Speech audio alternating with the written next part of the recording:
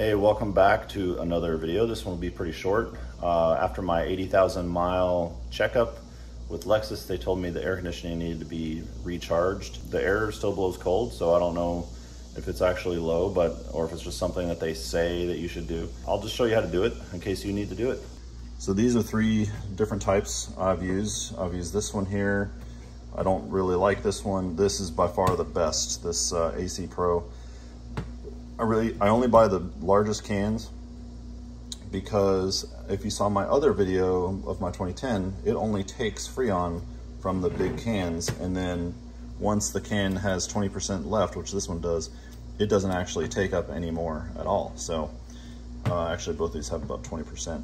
This is a brand new can. So I'll hook up to this one and see if it takes the rest. Okay, first thing you want to do is turn the car on.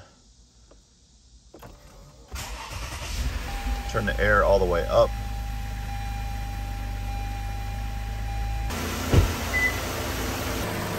All right, before things get too hot, you've got a high and a low. You're gonna undo the low.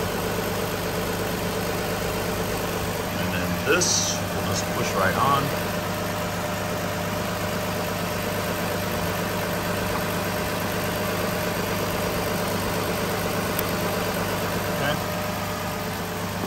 See, we are right at the bottom of build, so actually it can use some freon, so shake this up a little bit.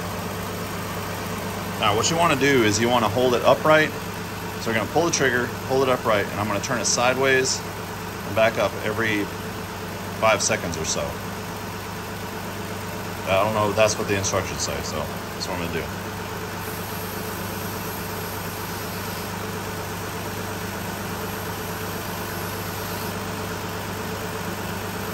Can is getting cold, so it's definitely going in, which is good.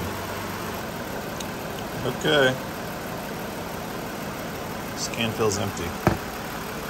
So pop this off by squeezing this.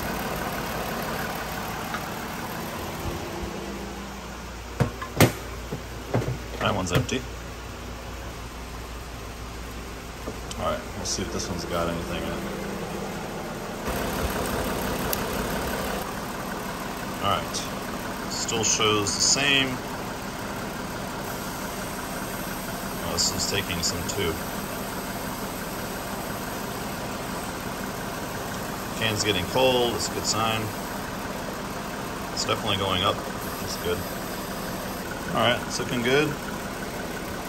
I don't feel much else going in, so we're probably good enough. So the needle moved up a little bit.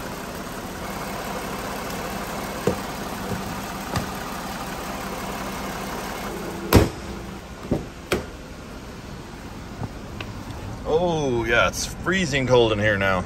So I didn't even realize that it was not blowing cold, but I guess they test the pressure and just to see if it has enough, and they said it was like right on the border of being low and filled. I went through the last of little 20% of those 2 cans, and it definitely took some. You don't need to be all the way up into the green. I think if it's just touching the green, you're fine, because you don't want to risk putting too much in or creating like high pressures. And so you're better off just, if it's in the green, you're good.